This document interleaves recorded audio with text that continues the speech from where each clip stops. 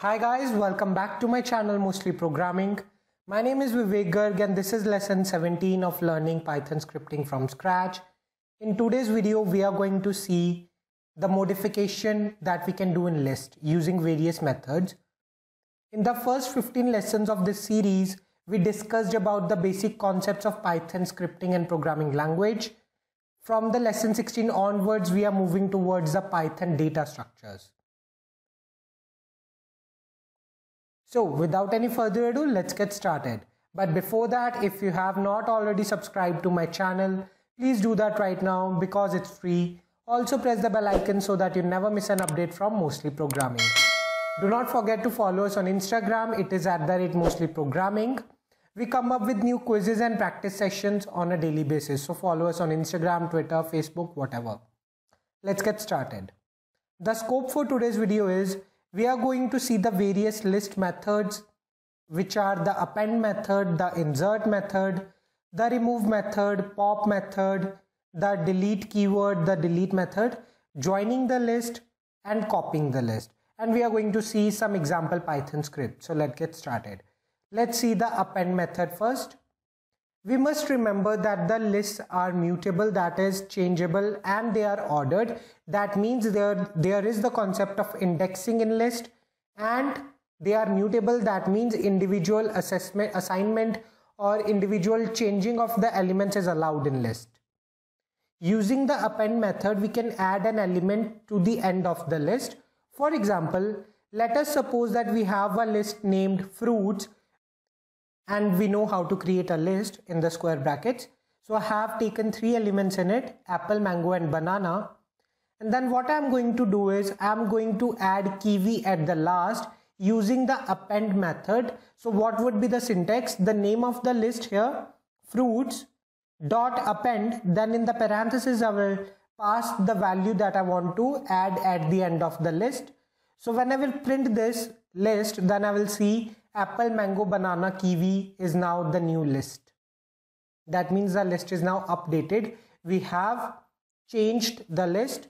We have added another element to the list, and using append, the element is added at the last. The next method is the insert method. This method is used to add an element to the list at the desired index. The append method added the elements to the last index, but what if we need to add it to a desired index of our choice? Then we use the insert method. Suppose we have the same list, fruits, apple, mango, banana, kiwi.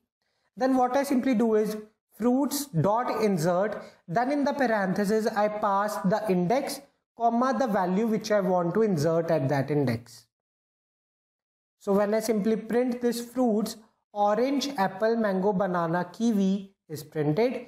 You can see at the index 0, orange is now inserted and all the other elements are pushed back by one index.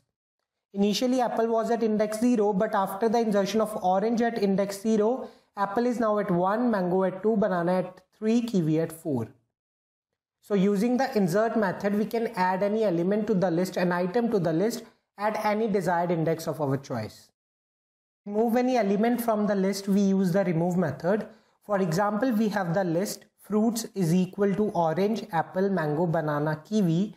It has 5 elements. Orange is at index 0, apple at 1, mango at 2, banana at 3 and kiwi at 4. Then if I want to remove orange from the list, what I would do is the name of the list fruits dot remove, and in the parentheses I will pass the value which I want to remove, the item which I want to remove. For example, in this case I want to remove orange, then I pass the value in single quotes or double quotes as orange, then that would be removed from my list. When I am going to print fruits, we will see that apple, mango, banana, kiwi are printed and orange is now removed from the list. What if the element is not present in the list? For example, if I am removing strawberry from the list, fruits dot remove strawberry, then that is not present in the list. In that case, we will get a value error. Let us check this on PyCharm. Okay, so we are on PyCharm now. Let me just create a list named fruits, which is equal to In the square brackets, I'm going to write the name orange, comma, apple, comma, banana. Let me just show you how we use the remove method. So what I'll do is fruits dot remove, and in the parentheses I'll pass the value that I want to remove. For example, if I want to remove apple, I'll simply write that in single quotes inside the parentheses, and then I will print the name of the list, print the list fruits. Okay, let me just run it now. So we can see that orange and banana are now printed. Apple is removed. What if the value that we want to remove is not present in the list? Let's see what happens if I pass here strawberry. Spelling. Hold on a second, yeah.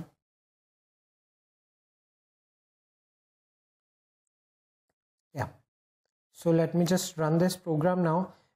We'll see that we get a value error here, because whenever we are removing an item from the list which is not present in the list, we will get a value error. That means, as it is showing here as list.remove x, x is not present in the list. That's how the remove method works. Let's go back to the presentation now and continue with the lesson. So we have seen how the remove method works. The next is the pop method. The pop method is used to remove a specific index or the last index if nothing is specified. For example, we have a list named fruits, apple, mango, banana. Then if I am simply using the pop method, fruits.pop, then the last element of the list, that is the banana, would be removed from the list. Now let's print it. We'll see that apple and mango are printed and banana is now removed. And if I am passing the index number inside the pop method, then that particular index, the item on that particular index number would be removed. Let's see, if I'm passing pop 0, that means apple, then apple would be removed from the list and mango, banana are printed now. That's how we can use pop method to remove any item from the list of any particular index. Delete method. The del keyword is used to delete item from a specific index. Apple, mango, banana, the same list. Then del fruits, and in the square brackets I'm writing the index number 2, that means banana would be now deleted. Between the pop and del keyword there is just a difference of syntax, how to use it. Pop is a method and del is a keyword. We can also delete the entire list using the del method. Del fruits, and when I'm printing this, the list is now deleted. There does not exist any list named fruits. So I hope the del method is also clear. The clear method. This is an important method to use with the list. The clear method empties the list. It does not delete the list. The clear method empties the list. Understand the difference here.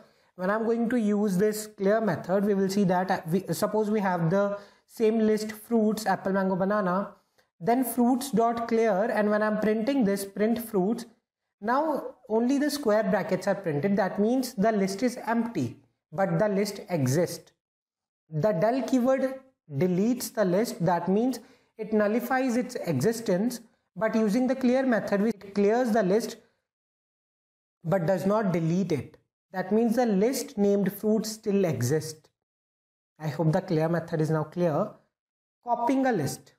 We cannot directly copy a list. Let me show you why we can't copy a list.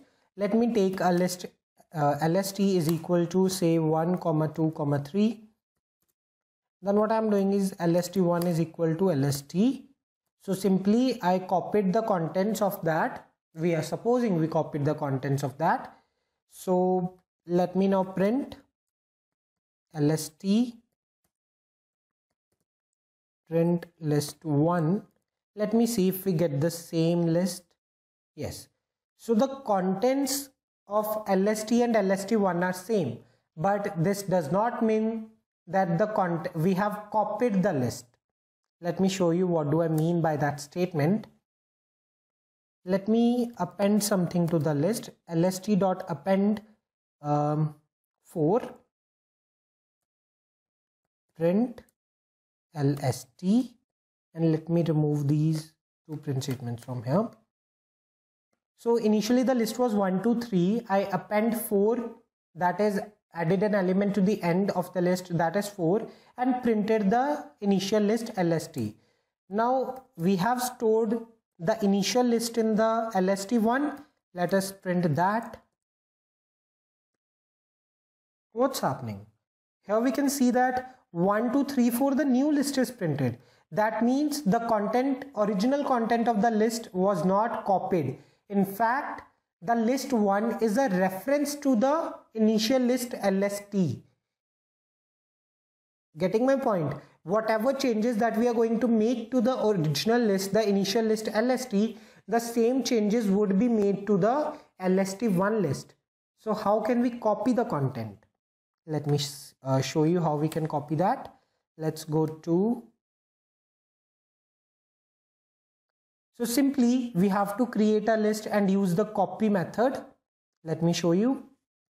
Suppose I have lst and it has elements like 12, 13, 14, and then what I'm doing is lst1 is equal to lst dot copy. Using the dot copy method, we actually copy the list to another list. Let me print this lst1, and then let me make some changes to the original list. Say I'm adding 3 to that. Then let me print the lst and print the lst1. Let me just run it now. So you can see that originally lst was 12, 13, 14. Then I copied the content of the lst to lst1 and I printed that is 12, 13, 14. Then I added an element 3 to the lst. Then print that. Then the updated version of the list is printed. And now I'm again printing the list 1, which is the originally contained the content of the copied list from the lst, copied content from the lst. Then when I'm printing that list, the original list is printed. That means we have successfully copied the content of the original list to another list. So we can use that by using the copy method. We cannot simply do this to copy a list. We do have to use the dot copy method. So I hope this is clear to you now how we can copy the list. We cannot copy directly, instead we have to use the copy method. List 1 is equal to 1, 2, 3, 4, 5 and list 2 is equal to list 1 dot copy. Then only we can copy the contents of a list to another list. The next is joining to list. Suppose I have list 1, 1, 2, 3, 4, list 2 A, B. Then simply list 1 plus list 2 would produce a copy, would produce the joint list 1, 2, 3, 4, comma A, comma B. The joining is simply the concatenation in strings, that is the joining in list. So I hope the contents are now clear. If you have any queries related to the lesson number 17 of learning Python scripting from scratch, which is modifying list in Python using various list methods. If you have any queries, feel free to ask me in the comment section below. Also, you can DM us on social media accounts. The link to those are given here as well as in the description box. So if you like the video, give it a thumbs up. Also share with your friends and subscribe to my channel, because your subscriptions give me motivation to make more such videos. Thank you very much for watching.